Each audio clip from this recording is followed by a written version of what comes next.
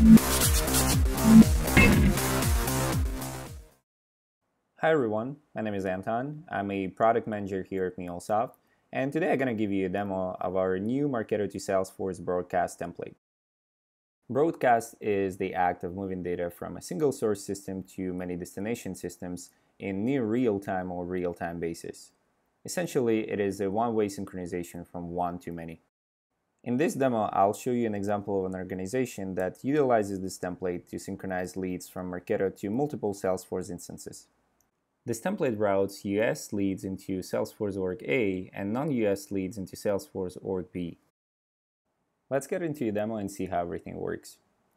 What we can see here is Anypoint Studio, which is our graphical design environment for Anypoint platform. In order to showcase this template, we'll create two leads directly through the Marketo's API, where you can see that one lead comes from the United States and the other comes from Ukraine. Let's go ahead and trigger the application.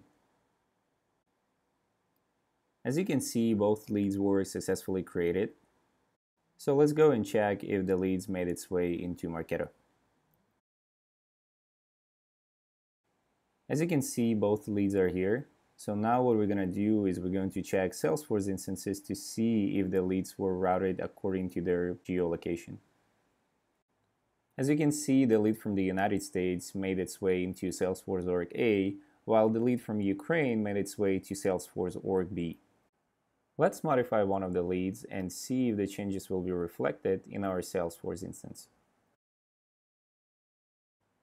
So what we're going to do, I'm going to modify the first name from Anton to Antonio.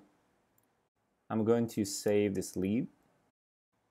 And then if I go to Salesforce and refresh the page, you can see that the lead information has been successfully updated. Let's go back to Anypoint Studio and see what is powering this integration. As we look at the endpoints file, we can see a Marketo connector that retrieves lead changes from Marketo.